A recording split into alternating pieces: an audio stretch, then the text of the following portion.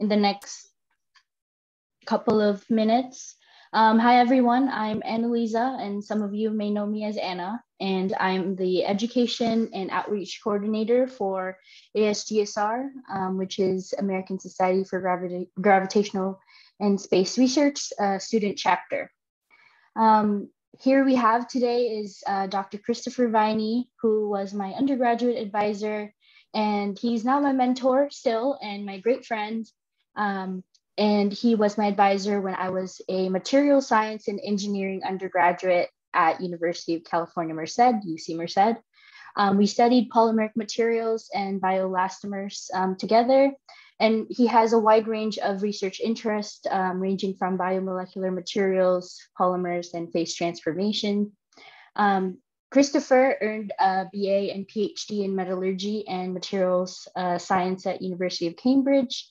And he is UC Merced's first founding faculty, and he served as UC Merced's first vice provost for undergraduate education, and then went on to serve as the first undergraduate program chair, and then the department chair for material science and engineering. Without further ado, Dr. Christopher Viney speaking about how materials science and engineering enables gravitational and space research. So take it away. Well, Anna, thank you very much for that kind introduction. I only have to make one slight correction, and that is because my degrees were in the UK, it was metallurgy and not metallurgy. But okay. But I can never resist the temptation to tease Anna slightly. And what has to be said was that one could not have wished for student sort of sounds like there's somebody sort of in the bowels in the basement somewhere and just doing what the professor says. It's you were much more than that, Anna. I mean, you were a collaborator in the best sense of the word. And I will, amongst your many achievements, I will always flag you for being the person who, with energy and determination, went and translated 200 pages of French literature in the pursuit of an idea. So anyway, thank you, Anna. I'm going to try and share a screen now. So that means I need to find a share screen button, I guess. And let's hope it works. And just making it clear, in case anybody's joined, we are recording this. So this is being recorded. Okay, so hopefully I should be able to share my own screen here. Let's try that one. All right, so hopefully everybody can see my, my slides. And there should be one very large title slide. For those of you who are counting and want to know when this is going to be over, there are 48 slides in total. So here is the first. And I'm going to try and tell you a little bit about materials science and engineering, and particularly in the context of gravitational and space research, because of course that is what the hosting organization is interested in. And what you see here is a view from the UC Merced campus and looking towards the mountains, and it looks wonderful and empty. And so some people might think, my goodness, you guys are out in the middle of nowhere. Now, this is just looking in one direction. So California is very keen on maintaining good ecology and sustainability and environmental concerns. And so the land to the east of the campus is preserved. And so we actually have a nice uninterrupted view towards the mountains, the Sierra Nevada. Now, if you look in the other direction, you will actually see buildings and a small city. Yes,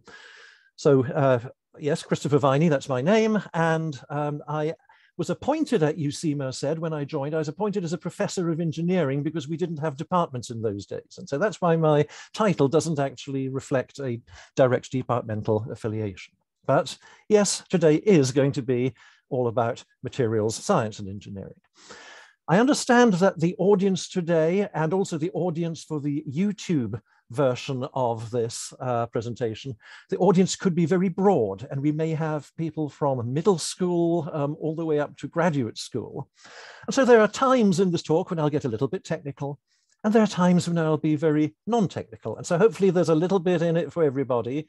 Persevere to the end, please, and follow it. And even if you're a professor, and I know that so Alvaro is going to be a professor very soon, Maybe if some of the ideas are very basic, maybe you can use them in your teaching, or for those of you who are graduate students, you can use them when you're a TA. So why do materials matter? Okay, so materials are all about matter, right? So of course they matter, but why is material science important? Every professor of every discipline is going to, they get paid to be passionate about their discipline. And of course, they'll put their discipline in the middle of the universe and everything else has to organize itself around it. So here you have material science and engineering surrounded by, clustered by other types of engineering. But, you know, I don't think I'm just being partisan here. I think I'm being very realistic when I put material science in the middle, because what we do directly impacts aerospace engineering. I put that at the top because it's related to what else we're doing today. But also it's related to mechanical and biomedical and civil and electrical and chemical engineering. All those kinds of engineering work with stuff. They need machines and devices and probes and computers and the communication devices and processing facilities. And all of those, you've got to make them out of something. So you can't do the other sorts of engineering without materials, you see. And so that is why I feel very justified to put materials in the middle. So, you know, if you're new to materials, if you've never heard of it, you will have done by the end of today's presentation. And hopefully you will see that it's sort of really in the thick of things, it's in the middle of things. Material scientists have no trouble getting jobs, I'll put it that way. Okay, so in a nutshell, if you needed the quick version of what I just said, all technological progress, all the progress that has happened, that is happening, that will happen, depends on available materials. So very quickly, before I get onto the aerospace and the gravitation side of things, well, gravitation, material science is attractive, right? I hope Anna warned you about the bad puns. What is material science and engineering? Okay, well, in a nutshell, okay, it is a discipline, it's a field which applies fundamental principles of physics and chemistry, and increasingly biology, to design and produce materials that have combinations of properties. They behave in ways, in complex ways, to achieve a particular use. Okay, and the complex ways, the properties could be mechanical or optical or electrical or magnetic or electrochemical. They could relate to biocompatibility, sustainability these days, affordability, very important, ethical sourcing. You know, where do we get stuff from, and you know, who's paying the price for it, and can we source it ethically and to the least detriment of the planet? Okay, and so all of those considerations come into the choice and the selection and the use of materials. And so what we do in material science and engineering is that we are concerned with which atoms do we use, which molecules do we use, how do we organize those atoms and molecules into solid materials usually. What do the ingredients cost? And this could be, there could be a material cost literally, or a financial cost, or even a human cost. So, you know, what goes into getting the ingredients and the processes? What's the environmental cost to produce particular materials? So we care about the effects of the environment on materials, because the environment isn't always kind to our materials. The environment will corrode our materials. Okay, so a lot of material science is concerned with preserving the properties of materials. It's not surprising really, because you know, so many of the metals that we use, they start out, we get them from rocks, right? Some oxides and sulfides. And we're really borrowing time when we extract and purify those metals, because, you know, thermodynamically, they want to be oxides and sulfides. So it's only a matter of time, because that's what they're going to become again, right? And so the environment will be detrimental to materials. And of course, materials and the extraction is an energy intensive process in extracting materials and in shaping them and in turning them into final products. There's usually quite a high energy cost. So how can we minimize that? What alternative materials can we use to minimize energy use and to maximize recyclability? And very important too, how do we know that we've got stuff with the structure and properties that we want? So there's a lot of characterization, a lot of microscopy, a lot of spectroscopy, all right, a lot of mechanical testing to see whether the material we have is actually the material that we want and whether it's going to do what we need it to do. So that is really, so material science and engineering is fun if you can't decide between physics and chemistry. Well, there's both of them in there. That's how I ended up doing material science. I like physics, I like chemistry. This is the applied end of both of those. What's biology doing in there? Well, we're learning lessons from nature, biomimetics. Nature makes fantastic stuff and processes it in fantastically interesting ways. So biology is a great mentor for us. Okay, well. Was somebody needing to say something? I heard a voice. Anna's frame lit up very briefly. But I guess not. Okay, I will continue. So now this is not an advertisement anymore, right? The previous slide was kind of an advertisement for the subject. The whole talk is going to be one with a little bit more subtly than that very sort of in your face, this is what materials is. So here's a photograph I took from the University of California, Merced campus, very early in the morning on the 30th of April this year. And now if you're looking at this on your phone, it may be difficult to see things in the sky. So I'm going to label them for you. There are 5 planets in this view. Okay, and starting at the top right, so there's Saturn and Mars and Jupiter and Venus very close together. And Earth, let's not forget Earth. Okay, so there's a line of planets. And that's why I got up really early in the morning to go to campus to get this nice view of the, what would it have been about the southeastern sky, excuse me. Particularly, you notice that Jupiter and Venus are very close together. And I'm a nerd when it comes to wanting to take pictures of interesting things. I'm a nerd when it comes to being interested in astronomy. And so I had to go and get this picture of Jupiter and Venus very close in the sky together. Okay, and here's a picture which there's a website mentioned on the bottom of the frame here, but this is a picture of the configuration of the planets on that morning. And the website is one that draws these pictures for you, so you can take a sort of looking down on the solar system, see where everything is. And so those lines there are to Jupiter and Venus and Mars and Saturn from Earth. And so it shows why you would see them in the order that I showed them in the sky. Actually, Neptune is also, if I had a telescope, I'd have been able to see Neptune in the picture as well, but it's too faint to photograph with my camera under those circumstances. So why am I showing you this picture? Well, because now this is also taken with my camera. It's zooming in on Jupiter and Venus, and I've labeled some features in there. So Jupiter and Venus, obviously, and Ganymede, Io, and Callisto are 3 of the Galilean moons of Jupiter. The 4th one, why Galilean? Because they're named after Galileo, who first observed them through a telescope. And the 4th one is kind of hiding behind Jupiter, or maybe it's hiding in front of Jupiter, but you can't pick it out in this picture. Bonus prize if somebody knows the name of that extra moon that that 4th moon that we can't see.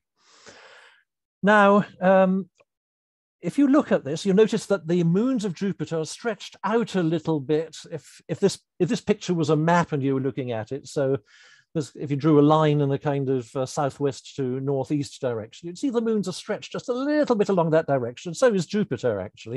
And that's because of the exposure. I don't have a tracker for my camera, so the things are moving as I've got this longish exposure here.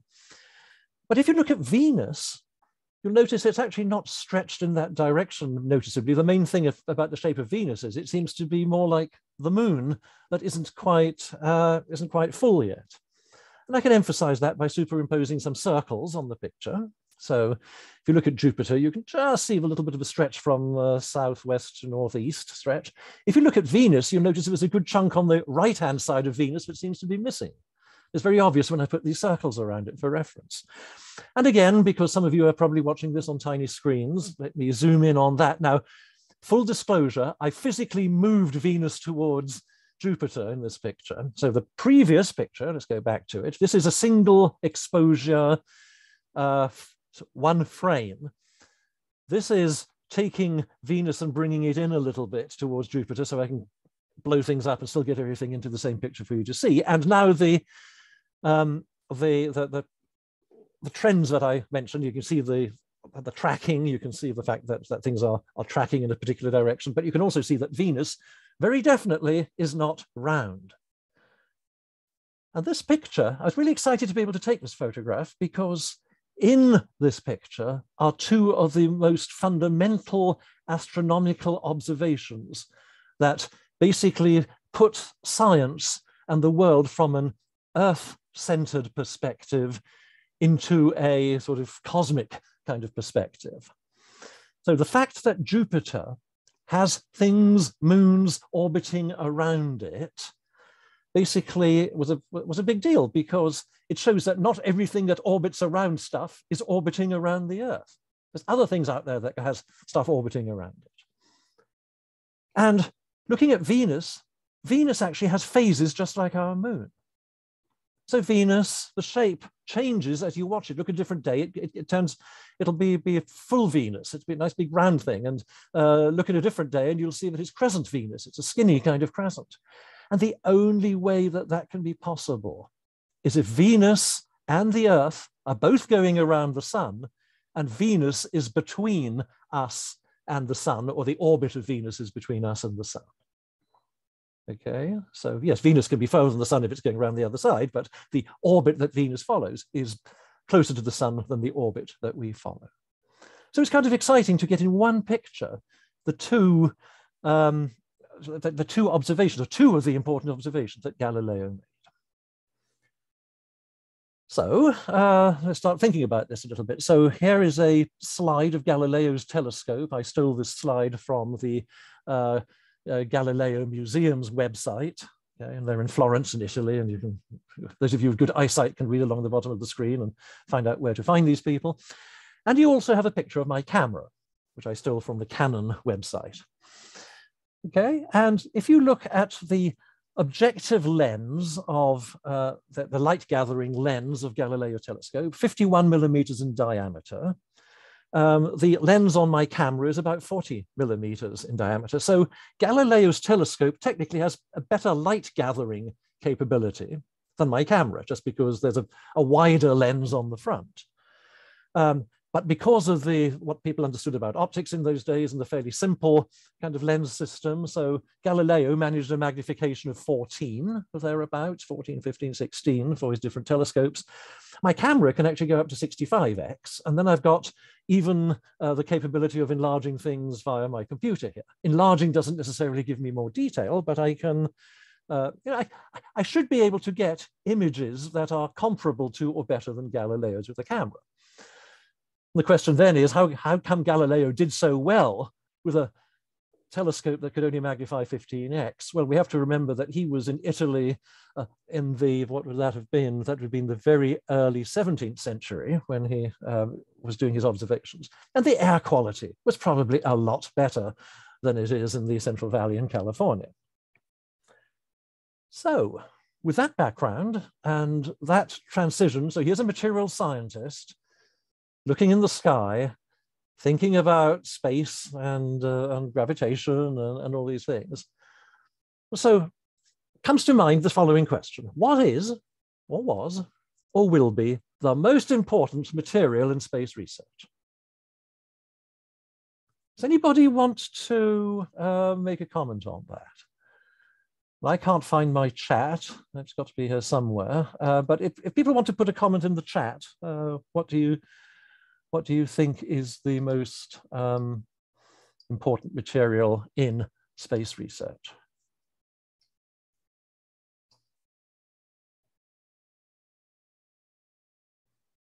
Okay, so the mirror, it's an interesting thought. So the mirror is a device. So I'm going to be really picky here and say you could be right, but the material is a thing. I'm sorry, the mirror is a thing. And now, you know, what's it made out of? Of course, Galileo's telescope uses lenses. It didn't use mirrors. My camera uses lenses, not mirrors. But Sushmita, thank you for attempting an answer here. You're the bold pioneer who was the first person to answer a question about science in this presentation. So thank you for doing that. Now, everybody else.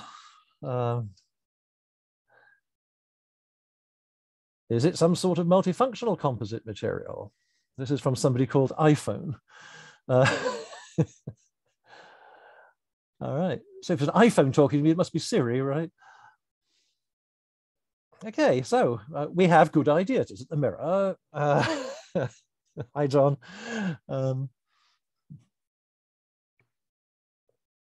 So we have, is it a composite material? What is, or was, or will be the most important material in space research? Okay, well, we've had a couple of suggestions here. So the answer is, of course, there is no right answer, because it depends on your point of view or what you're trying to build or which period of time you're looking at. But I am going to make a case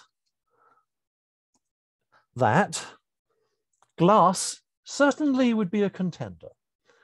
Many people, when they think about space research, they think, well, I've got to make, the rocket engines or the tiles on the space shuttle or the re-entry shield or whatever it is. And so, yes, of course, all those materials are important too.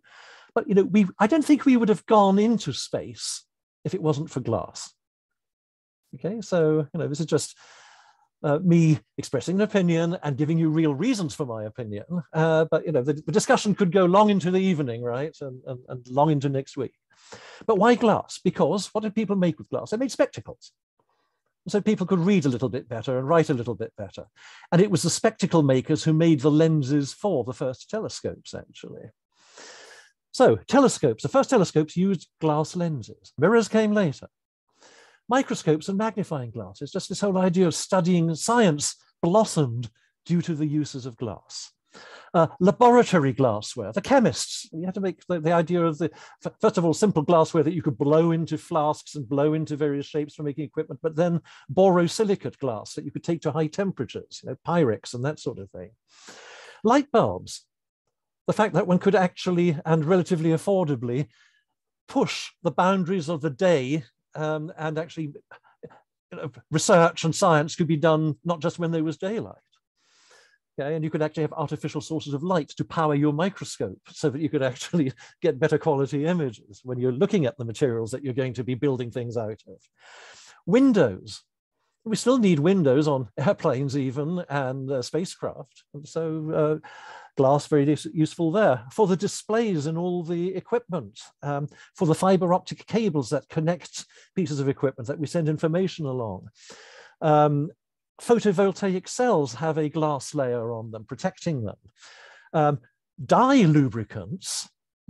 So those of you who are interested in foreign languages, you might have thought they were sort of some form of German. Lubricants. No, it's dye lubricants. Dye as in the dye that you form a material through.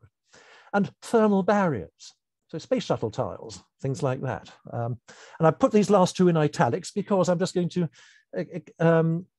elaborate just a little bit more on those, give you a little bit more sort of materials knowledge on that. Okay, so dye lubricants. So I stole this picture from a paper who I have referenced here if you want to go and read more about it. But this is an extruding device. And so what we have is trying to make a tube here. Okay, so the black, the darkest stuff that you see in this picture, it's a billet. Okay, so it's a blob of, it's a cylinder of some sort of alloy. And this could be a titanium alloy that's, or an aluminum alloy that's going to be used in a spacecraft. And it's being turned into a tube. Okay, and tubes are great ways to cut down on the weight, but maintain the rigidity in terms of the sort of structure that you build. And so you notice that there's a thin layer here of glass. And so I've put a box around the glass pad here just to, so there's a bunch of glass sitting here ahead of the billet. And then the mandrel, which is this very golden thing in the middle, that's for making sure that there's a hole up the middle of the tube that's being extruded. And so the mandrel pulls the billet material and the glass material through the dye, which is the green thing. Now, glass we do not think of as a lubricant because it's sort of scratchy and brittle and hard, but not at the temperatures where we do this sort of extrusion. And so glass becomes a nice lubricating viscous fluid. And so it helps to cut down on the wear between the metal and the dye. So you've got metal being pushed through metal, and that would stick, but the glass prevents it from sticking. And the glass also provides a coating. So as this is extruded out into air, the air does not oxidize this tube as it's being extruded. And then the glass, everything cools down, and the glass just flakes off very, very easily, and you've got your metal tube. So glass, even useful as a lubricant, you see. And this is something that material scientists are actually quite good at. We're quite good at finding ways to use materials that maybe traditionally even might not have thought of using. And yeah, glass doesn't come to mind as an easy lubricant, but it is widely used in metals processing. And then thermal barriers, another use of glass. So the space shuttle tile, 90% of which is air, but the other 10% is silica, SiO2, glass. Okay, and what it does is it's necessary for the heat insulation, it resists thermal shock, so you can change the temperature quickly and it doesn't break. And of course, it has to be lightweight. And if it is 90% air, well, that helps with the weight. So again, glass doing its thing in a high-tech way. Now, putting this slide in, if you haven't seen this, this is a what's the word I'm looking for? An epic, perhaps is the right word people use these days, YouTube video. The link is on the slide here. And what the demonstrator has done here is taken space shuttle material, put it into a furnace at 2200 degrees Fahrenheit. I will leave you to convert it to Celsius if you need to. 2200 degrees Fahrenheit. Pulled it out of the furnace, and within 10 seconds of it coming out of the furnace, he's picking it up and holding it in his hand in a darkened room. And what you can see, this stuff is so hot that it's glowing. It is sending out radiation, and you can see it, including almost sort of white hot still from the middle.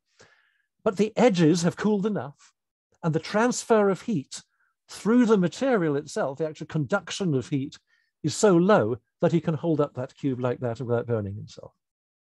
So a demonstration of what glass, if you organize it in the right sort of way, what it can actually do for you. So this is something also that material scientists are good at, is we take building blocks of stuff, and in this case glass, and we turn it into different things. So sandstone, which you see in Table Mountain on the top right there, this is a view that I saw quite often when I was a kid, because I did grow up in South Africa. This is for, at least when I pretend to have grown up, right? People who know me well maybe will challenge that view, but I did live in South Africa when I was a kid. And there is Table Mountain, and it's sandstone. And sandstone is what? Well, it's mainly silica, right? SiO2. And depending on what you do with the silica, you could get the glass on a halogen light bulb here that you might use in a projector, or you could get the tiles on a space shuttle. Same stuff, it's just been organized in different ways. So if I had to explain that aspect of material science, I would maybe show people the picture on the top left here. So there's a panda, right? It's made out of Lego bricks. You can actually get, there's all sorts of software online now where you take any picture and you submit it to the software, and it will give you ideas about how you could construct that image out of Lego bricks. And in this case, the panda bear here, if you took exactly those same bricks, you threw them up in the air and you caught them in just the right order, you put them down, you could make that tiger. Or you could get a portrait of Neil Armstrong. Or you could, anything you like from the same building blocks, the same set of building blocks. And this is what we do in material science, you see. So what we get, yes, it depends on which blocks we use, but it also depends on how these blocks are organized, how they're arranged. So all the materials that we make are actually made from a very small set of building blocks, just arranged in very clever ways. And what are those building blocks? Well, look at a periodic table and you've seen them all, at least all the ones that we know about. So here is a short list of aspects of space research that depend on materials. So which aspects depend on materials? If you want to read more about it, this book that I reference here, the Aerospace Materials and Applications, edited by Billy R. Butt, 2018, relatively new, relatively in-date book. Of course, things change really quickly in this field, so hopefully there'll be a new edition soon. But this is only 4 years or less than 4 years out, so fairly up to date. And in preparing for today's presentation, I was very happy to find this book because, of course, I'm looking for perspectives, other people's perspectives and resources and things. And I recommend this book to anybody now who's actually doing, who needs to know some material science, period, just somebody who needs to know material science, but who also then wants to contextualize it in aerospace and space research. So what I've listed here is just the chapter titles from this book. And it gives you an idea of the sort of range of materials use. And so, so what are the, I've just run through the, I'm not going to read you every chapter title in detail here, but what overall does one look for in an aerospace space research material that's going to be used in some sort of practical application there? How does one go about selecting materials? What is the algorithm for selecting, the process for selecting? How can we harness nanotechnology? How do we use materials in regular aircraft? How do we use them in spacecraft? How do you use them in rockets?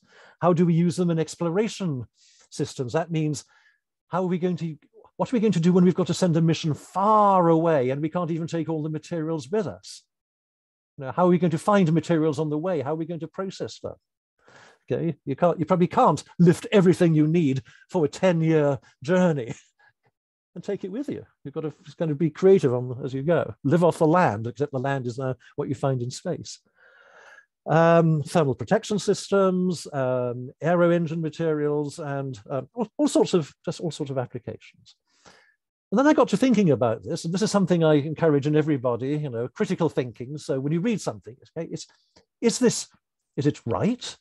Is it complete? What else could we be doing? And it very quickly occurred to me that this list is not complete.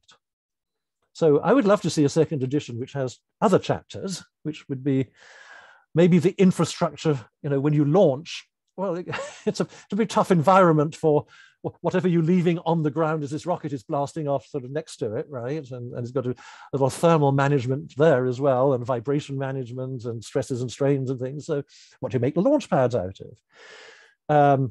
What do you make the equipment out of? There's all sorts of detectors and devices, and not just cameras and things, but spectrometers and just all sorts of devices which they have to be built out of materials, and materials that gather the information but don't interfere with the information. What about spacesuits? What about wearable electronics for the astronauts are maybe wearing some sort of monitoring devices all the time to keep track of their health? What about materials for storing information and processing information? It goes on and on and on. Go back to that second slide that I showed with the MSE tile in the middle. All these things need materials and an understanding of them. All right, well, what's special about space? It's big, right? But how does that affect material science? So hardware exposed to space must withstand all aspects of the space environment. And that means they've got to work in a vacuum. The temperature ranges, are you facing the sun? Are you facing away from the sun? Are you near another star maybe someday? You're facing away from it. Things can get hot and cold through a large range very quickly. All sort of charged particles which can interact with materials and damage materials. Ultraviolet radiation, okay, and that can be very damaging to polymers. Plasma effects, well, what does that mean? You can get all sorts of ionized molecules in atmospheres and upper reaches of the atmosphere, and these can be reactive in various ways and interact with materials. Atomic oxygen, there's an area near the top of our atmosphere where ultraviolet light energizes oxygen into atomic oxygen. And that is exceedingly reactive and damaging to materials that have to fly through it. What about just simply the impacts of little pieces of space dust? And maybe it's because it's up there and it was up there all the time, or maybe it's some junk that we created and it's something left over from something that we put into orbit. But the physical damage is something that materials have to, something very small, moving at very high speeds, carries a lot of energy, right? And getting the repair, the 10-year warranty, right? So can we send somebody out for warranty repair 24/7? No, and certainly not when it's a much longer expedition than just putting something into orbit. So these constraints are very important. They're challenges for materials in space. Couple of examples based on what we see going on now in the news. The James Webb Space Telescope. a couple of materials examples here. So the link here, the NASA link, do follow up on that. What I've gleaned here are the pictures and just a little bit of ideas from there. But I'm really impressed with the amount of information that NASA actually has available online. There's so much material for teaching and instruction and outreach. Okay, the main mirror, what's it made out of? Well, beryllium. Okay, what's beryllium? Well, look on the periodic table. Hydrogen, helium, lithium, beryllium, it's the fourth element, so it's actually quite light. Okay, and beryllium, there's not a lot of it, so the total amount of beryllium refined on Earth in any 1 year is only a few hundred tons, I believe. But the stiffness is 50% greater than that of steel. Okay, if you want to make a mirror, if you want panels on this mirror and you don't want them to flex, you want them to be able to maintain their shape, well, high stiffness is important. Low density, 75% less than steel. In other words, density is a quarter, approximately, a quarter of that of steel. And it holds its shape over a wide temperature range. And it's also a good conductor of electricity and heat. So electricity conductor, well, that's useful because you certainly don't want charges building up on any one location on the mirror because that could affect the operation. So you want any charges to dissipate easily. And any hot spot would dissipate very, very quickly. So beryllium is a really good, for its weight, it's one of the best conductors of heat. And then it's coated with gold to particularly improve the reflection of infrared light, which is the main part of the spectrum in which the James Webb Telescope works. And here it is, okay, drum roll, glass, amorphous silicon dioxide coating because it is scratch resistant. Okay, and so that is, that's a basic material science of the main mirror. Then there's a sun shield, and that is to help with thermal management. And it's largely made out of Kapton, which is a polymer. It's very heat resistant, thermally stable over a wide range of temperatures. It's flexible, it's lightweight. It doesn't change shape with temperature very much, low thermal expansion coefficient. So enthusiasts of this material, I'm tempted to, the famous line, "Captain, oh Captain, my Captain," right? Some of you will get the reference. It's coated with aluminum to reflect heat and light and to be conducting, again, to dissipate any space charges. And there's a doped silicon coating on the top two layers. Well, what's top? Top in this case means closest to the sun, which it's trying to protect the telescope from. And the doped silicon has a high emissivity, and what that means is if any radiation that it doesn't reflect, it gets rid of, it re-radiates very, very quickly. So just some of the constraints and some of the interests in a couple of the components of the James Webb Space Telescope. Couldn't do it without material science. I've said it before, I'm going to say it again, all right? So you've seen the slide before. It's only a slide that I'm going to repeat, but it emphasizes that we need the materials to do the job. So I'm going to take a step backwards in time now again, and this is a little bit more with a focus on people who might be coming here from coming to see the presentation or the online YouTube posting. Somebody might be from a middle school background and doesn't have all the sort of technical terminology. So let's look at aircraft. Okay, we're a little bit more familiar with aircraft, and so airplanes, Wright brothers aircraft in the top left there, and so planes got bigger, they got faster, the jet engine came along, and eventually the sort of rocket propulsion system that we put ourselves into orbit with came along. And so we've gone in the space of less than 100 years from barely getting off the ground to easily getting into space and getting probes actually which have even left the solar system. So some of the two Voyager probes are far, far away and still traveling. And what we've done, we started with wood and cloth and string and wire. So it's the early airplane. The spokes on the wheels of some of the early flyers, the spokes were actually made out of string. Go figure. How do you make a spoke? Does that work? Yes, it does. Okay, if you think about where the tensions are being carried, yes, it does work. But we've gone to metals and ceramics and synthetic polymers and synthetic composites. So it's been a materials advance. This airplane here, you may recognize, it's the Spruce Goose, which was invented by Howard Hughes. absolutely huge airplane, and you know, sort of on the scale comparable to a Boeing 747 in terms of some of its dimensions. It flew once, briefly. It got not off the ground, it got out of the ocean. This is a seaplane. It got up, flew a few hundred yards and landed, and that was it. It only flew the one time, I believe. Somebody may wish to fact check that, but I think it only flew once. And one of the limitations was because they were still trying to build it with wood. And so this plane is called the spruce goose because it was made literally out of spruce, the wood. Now you can imagine it's a seaplane, so the wood is not going to keep its shape necessarily as well as you'd like it to. But the other constraint is that something that big, I'm going to make you very dizzy and just go back a little bit here. So look at the Wright Flyer and its short little wings, and then look at the spruce goose and its great big long wings. And you can't scale using the same material because the longer the wing, it's like a cantilever beam, the more it bends. Okay, so size and behavior of structures do not scale in simple proportion. So if all else remains equal, doubling the length of a wing leads to an 8-fold increase in the deflection of the wingtip. So of course, you know, the wing's just going to bend and not work very well in terms of getting lift.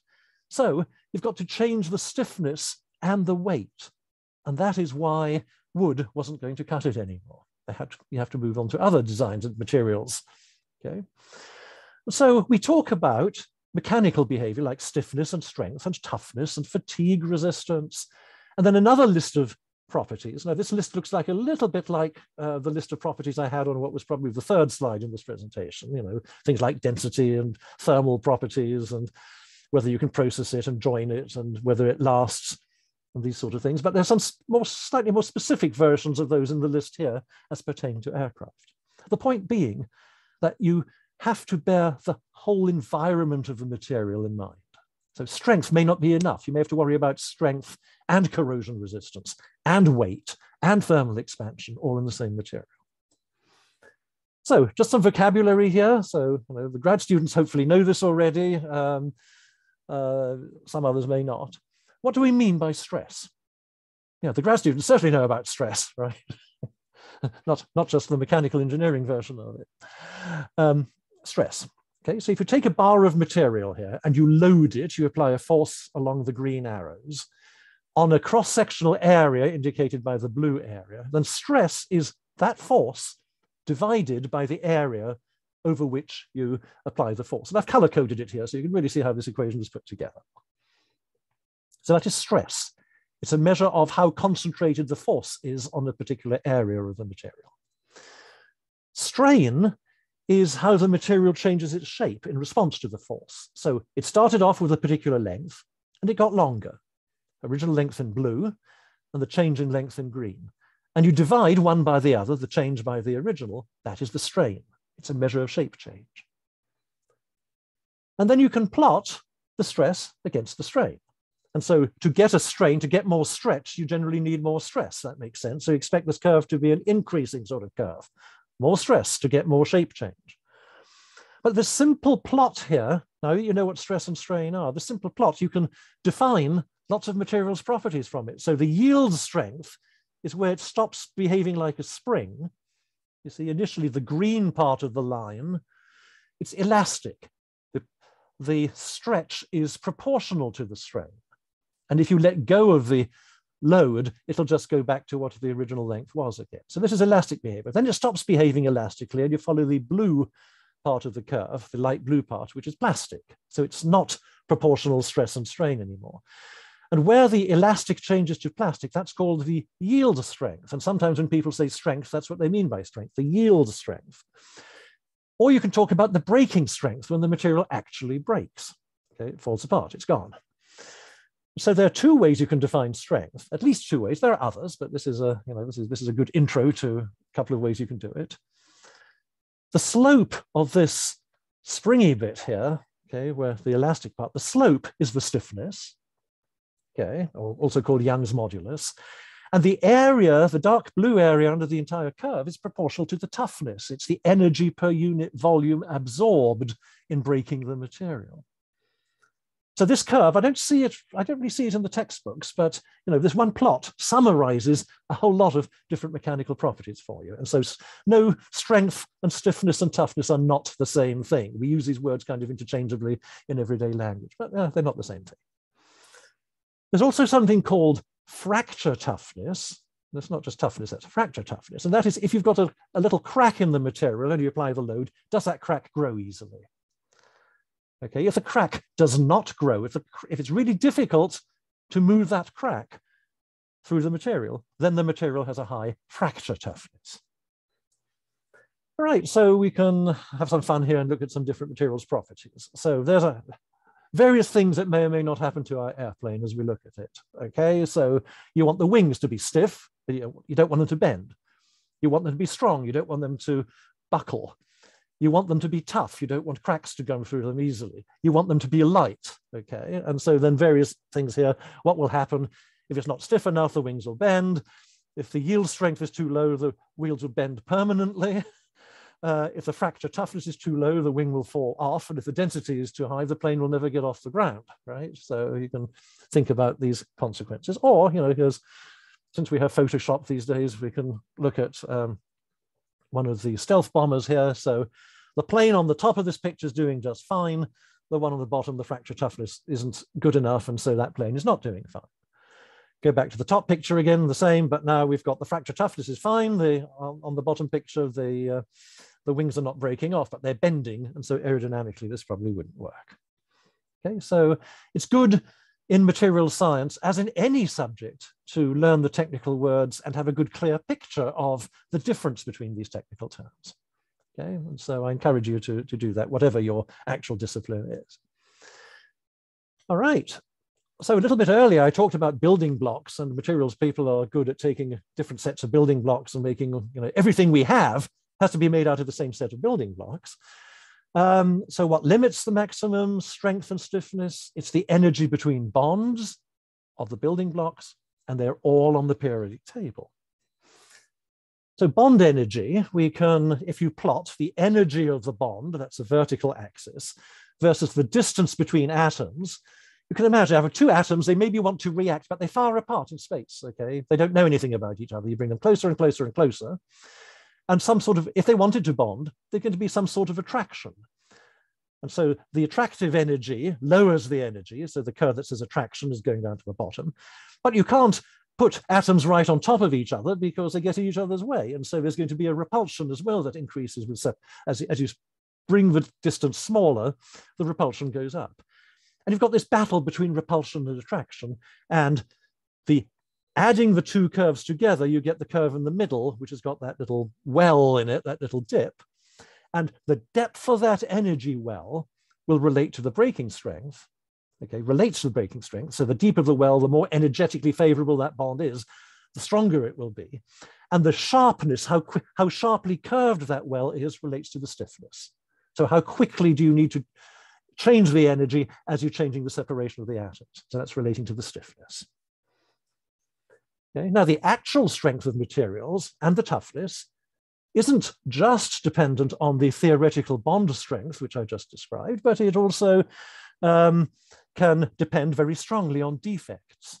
And so the defects, they could be right down at the atomic or molecular length scale, but they also occur at different length scales. So material scientists care a lot about controlling the types and concentrations and distribution of defects in materials.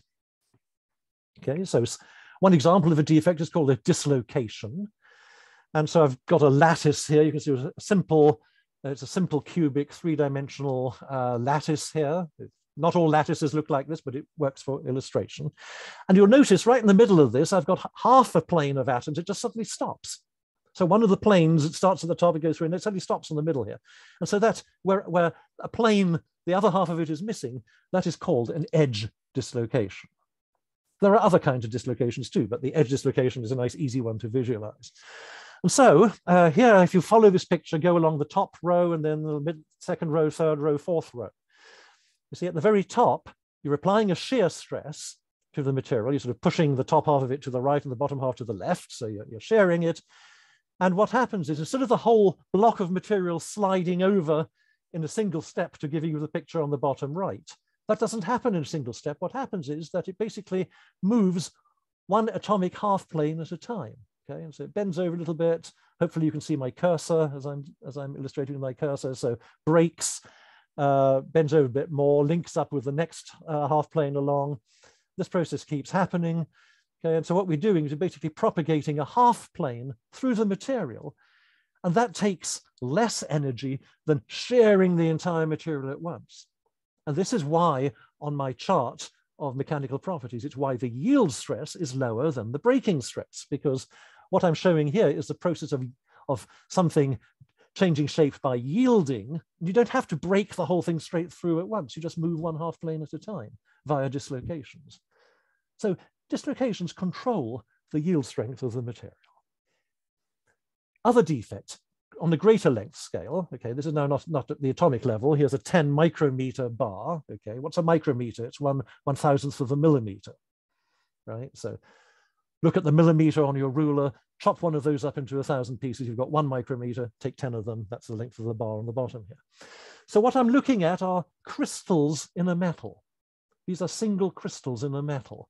And of course, they're much bigger than the atomic scale, as we can see here, but there are boundaries between the crystals. Okay, there are the boundaries. And those are defects as well, because the material isn't quite as well stuck together at the boundaries as it is in the middle of the crystal grains. So those boundaries, you can think of them as weaknesses.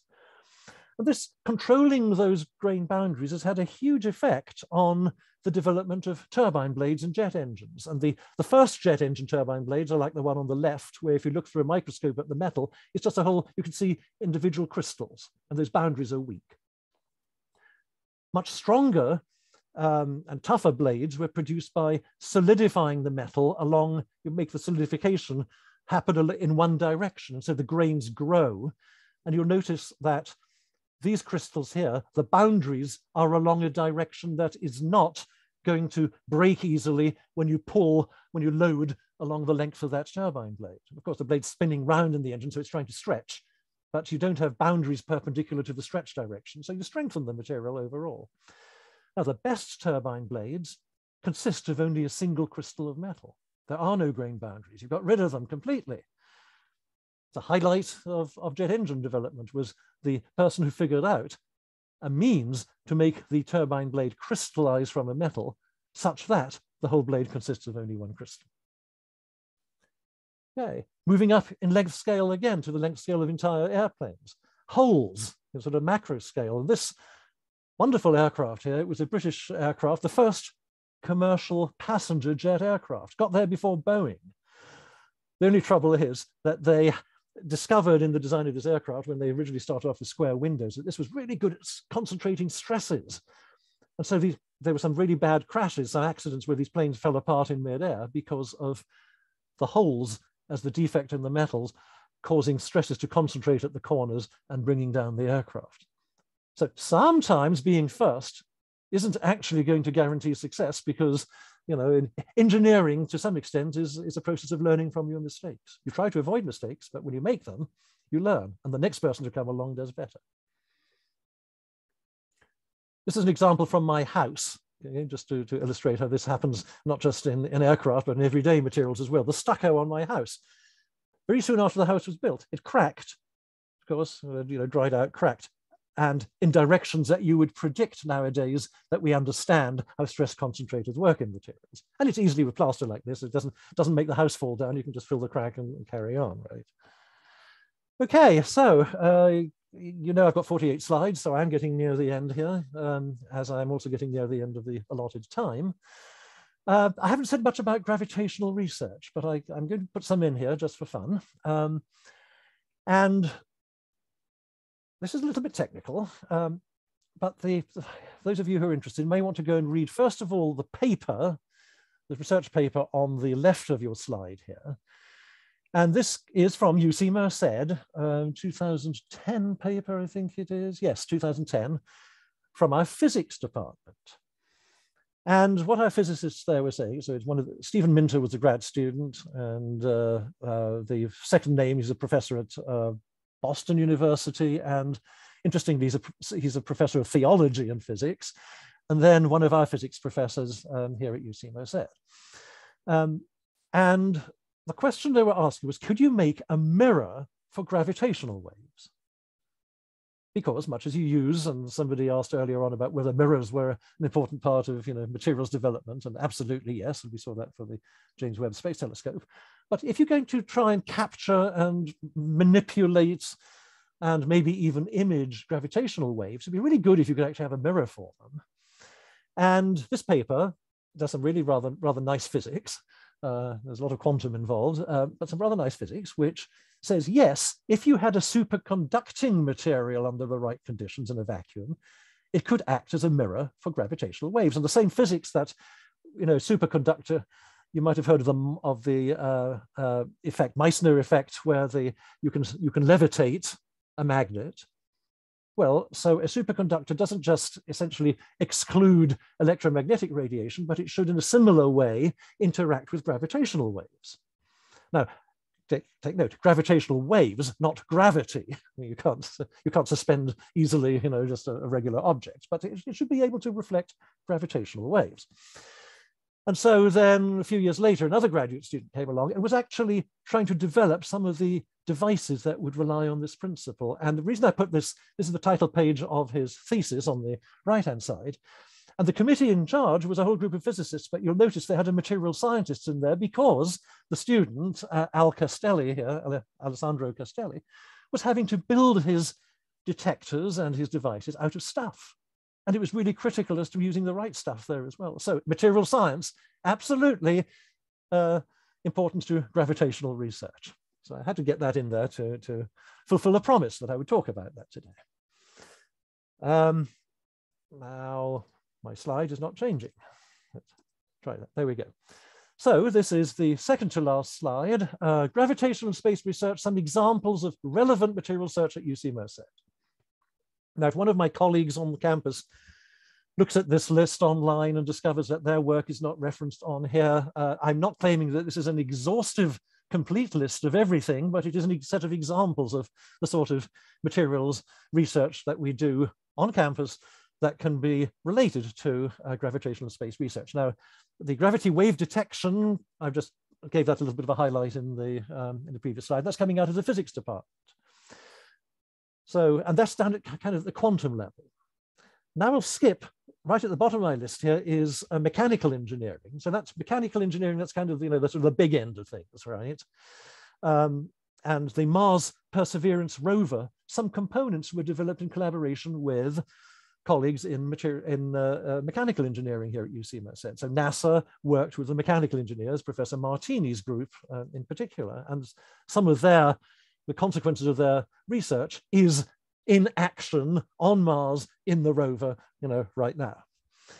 In between these length scales, material science and engineering. Okay, and so we have to be able to talk to the people who look at the really small stuff, the quantum stuff, and we have to be able to talk to people who work with the really big stuff, the actual machines and devices.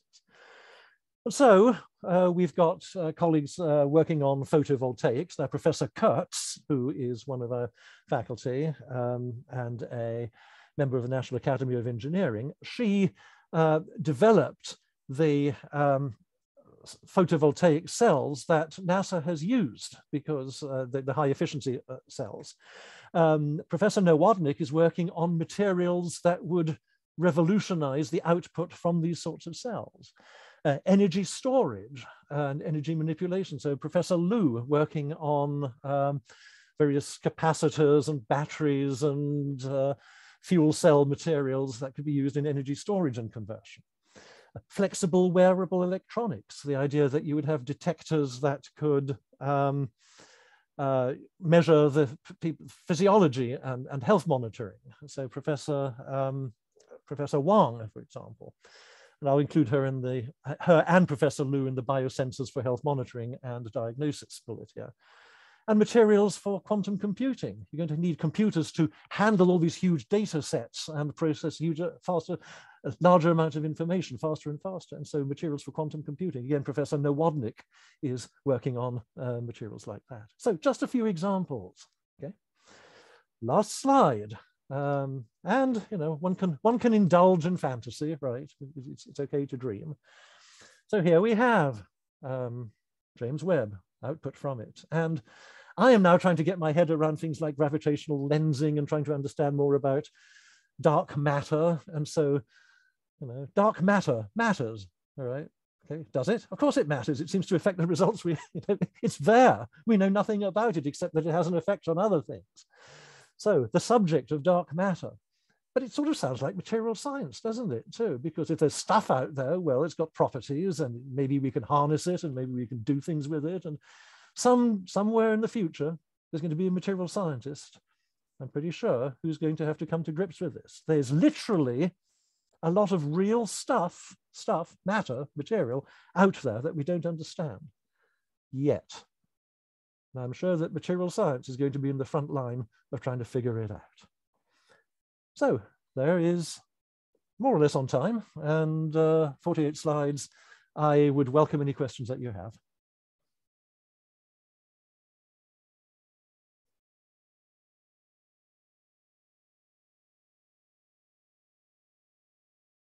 Thank you.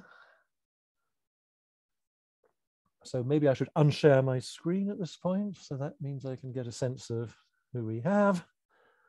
See if I recognize anybody. I do have a question, more like a comment, actually.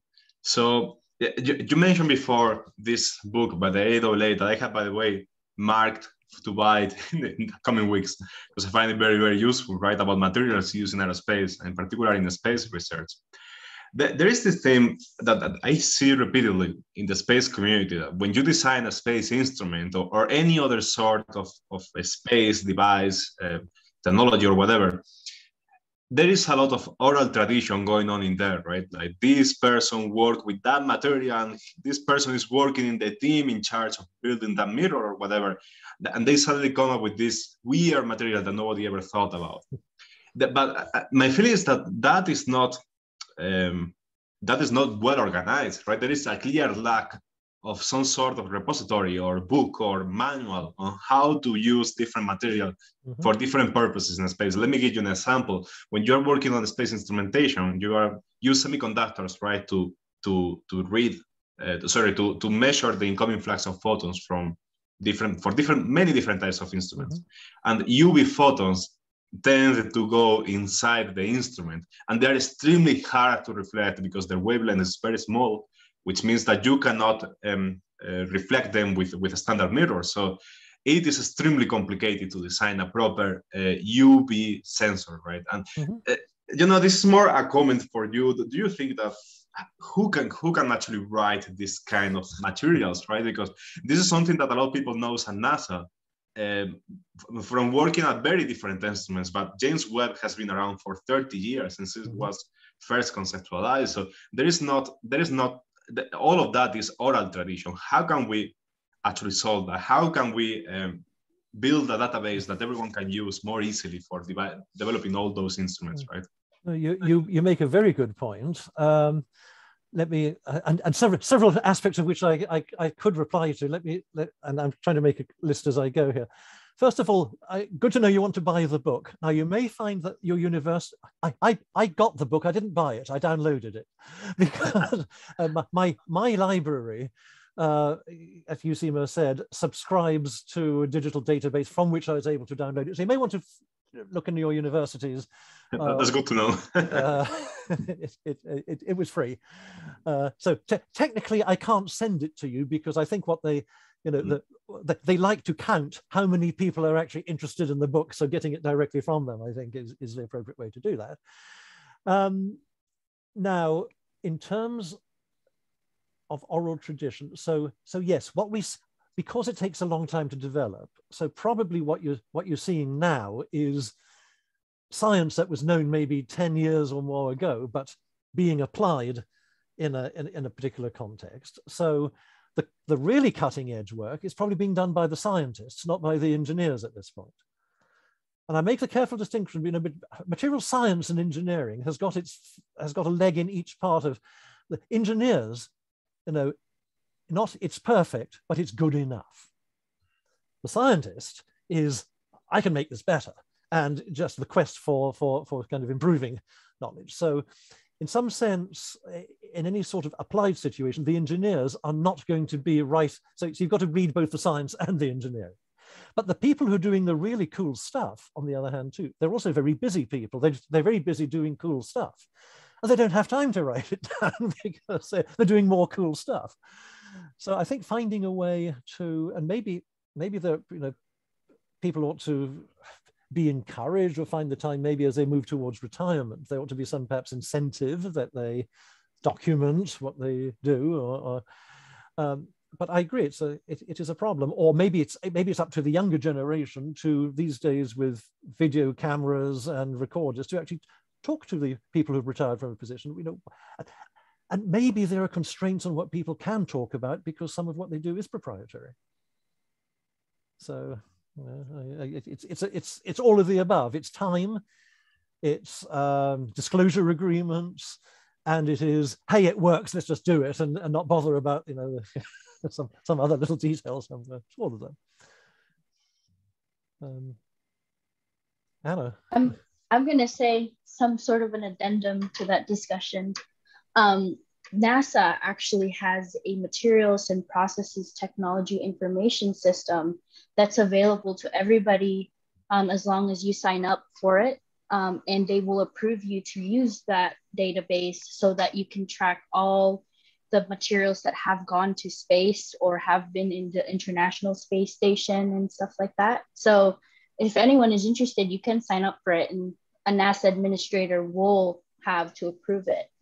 And a little bit of a comment, because material science and engineering is really close to my heart and I really love what I do, is that's the great thing about materials, is that you don't just get to do engineering, but you also get to do a lot of science and integrate that into your engineering. So thank you so much for this talk. Again, I love material science. I'm very passionate about it. Oh, thank you for the opportunity, and thank you for that resource. If you could send me some details about that resource. I mean, I found in the process of pulling this talk together, first of all, I've made some slides that are not going to be just used for this presentation, but I've updated some of my slides, and so probably 2/3 of the slides for this talk are new slides that I didn't used to have before. And I'm interested to see that Kiana's here, because Kiana and I are going to be teaching a course in the fall. And writing today's talk and slides and finding some of the actually huge range of resources online already that I found from NASA has given me some ideas about what we might be able to use. And so it's a freshman seminar style course, which is going to be about the materials and technology. But there's such compelling examples, and NASA has, it's really great in terms of the amount of educational material that I found already. Now, do you think, if I signed up for this database, would it be me who uses the database, or would a class be allowed to use that database? It would have to be one person. Have to be one person. Okay, well, so it would have to be Kiana and I sitting in front of a class, and they tell us what they want to know, and we drive the thing. Yeah, so it's okay. It's looking like you're going to share your screen and you're going to, project the database in front of everybody. I think you can make individual accounts, so you and Kiana could have individual accounts for MapTIS. Okay, that would be that's useful. You see, this is why I enjoy my job teaching, because every time I try and teach something or communicate something, I learn something. I know more than I did this morning when I got out of bed, So of course, at my age, I start forgetting them as well more quickly. So it's a bit of a race, but there is mental turnover at least. Okay, well, thank you for the kind comments I'm seeing in the chat. I appreciate it, and I appreciate every one of you who came to the talk, because if only one comes to the talk, I would be happy to give the talk. And in fact, actually, in this case, I learned so much in preparing the talk. If nobody showed up, it still wouldn't have been a waste of my time, because I learned something.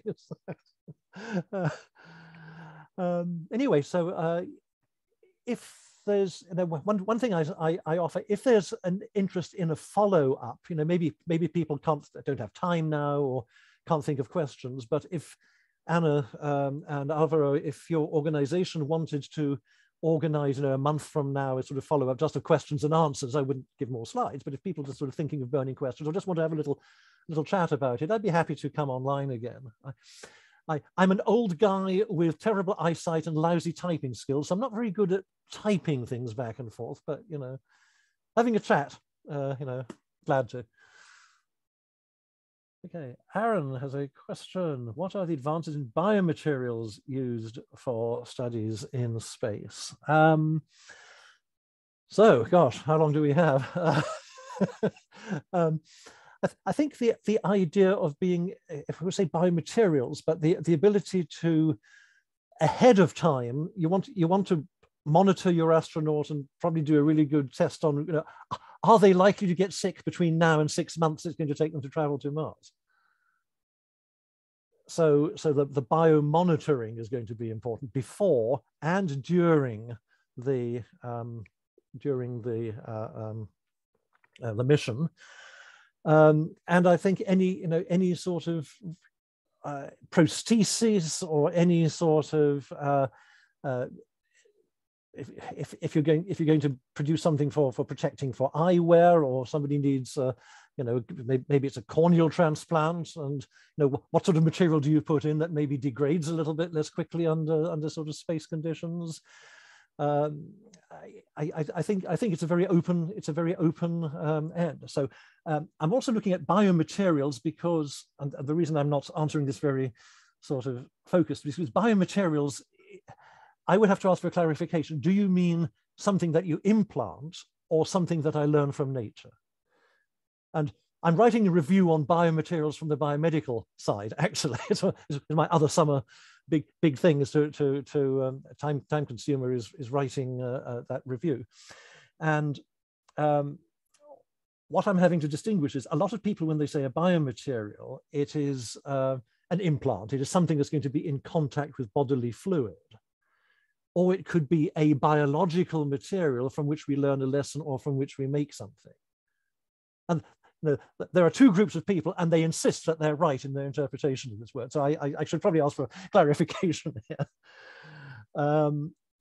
I suppose, I could imagine a machine that maybe the astronaut has to be put into some sort of state of sort of partial sleep or something, in which case maybe you've got an external machine filtering and processing and putting nutrients into their blood. Well, every aspect of that machine is going to be a biomaterial because it's in contact with human tissue, i.e. blood. So maybe there's an area that one could focus on.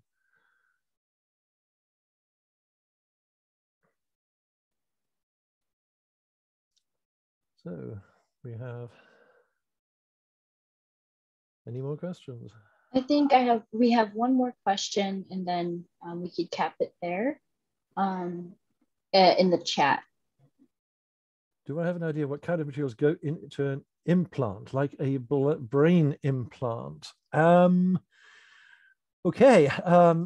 So again, I'm going to ask for clarification, and I'm sorry to be. Anna, you know me, right? I never answer questions straight out if I can. Trying to get really specific.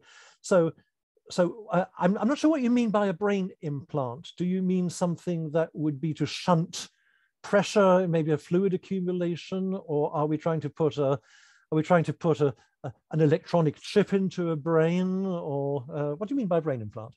Perhaps, Sushmita, perhaps you can, like a chip.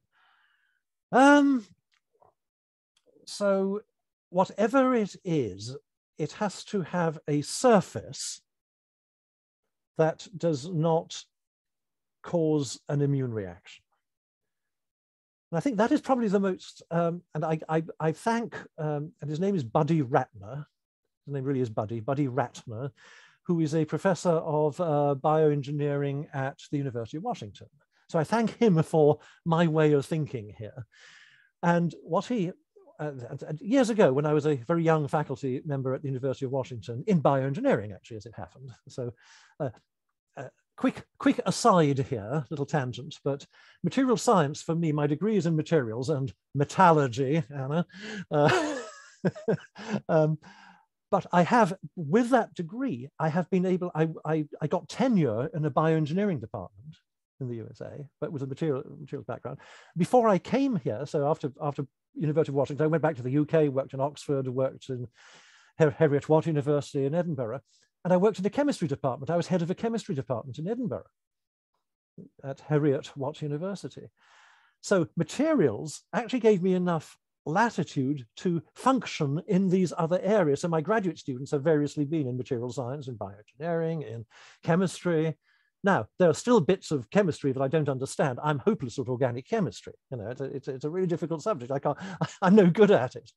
But material science prepared me for, you know, it's a very broad discipline. It prepared me for the ability to function in these linked disciplines. So Buddy Ratner at the University of Washington, let's come back to Earth where we were.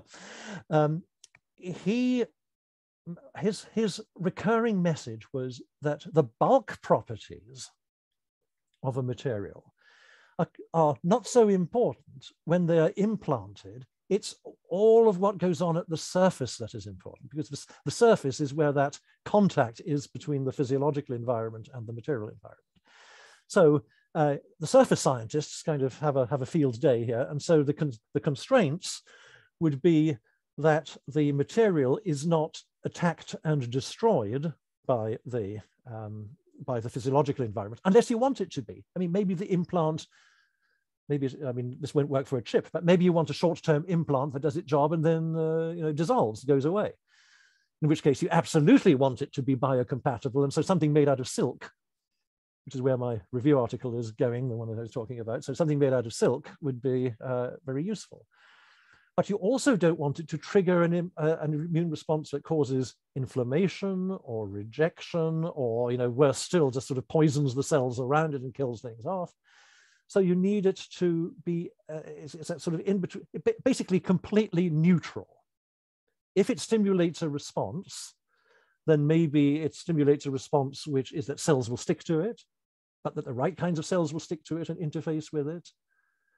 But that's a very specialized kind of response. So if you're trying to put a chip in and you want that chip to somehow grow neural connections to the brain, that's a very specific surface interaction problem. You want the right cells to arrive, the right cells to continue to grow and proliferate, and to make the right sort of connections. So engineering that surface to be biocompatible in the right sort of ways where it's where everything really happens.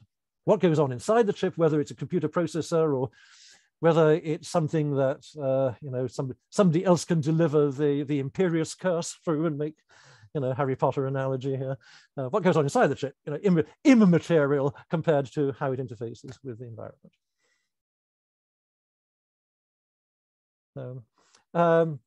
Sushmita, if you send me an email, and let me put my email address here into the chat. Does the chat get put on YouTube or just the Anna? I don't think it is transferred, but we'll keep an eye on it in any case. I'll just put my email into the chat, because remember I said I don't really send a lot of emails typing. But if you, oh, that's oops, wrong person. You see my typing skills here. I'm sending this to somebody who's not even lined up anymore. I should be able to, everyone in meeting. There we go. Try that. Okay, so send me an email reminding me of your question here, because I will send you a copy of that review when it's been accepted. And then if you at the very least, if you can't sleep, I will have sent you the ideal cure. All right, thank you everyone for coming to this talk, and thank you, Christopher, for giving an excellent and informative talk to everyone. Well, you're welcome. Thank everyone, you so much. have a good day. Thank you for the opportunity. Stay safe, folks. Good luck. Thanks, everyone.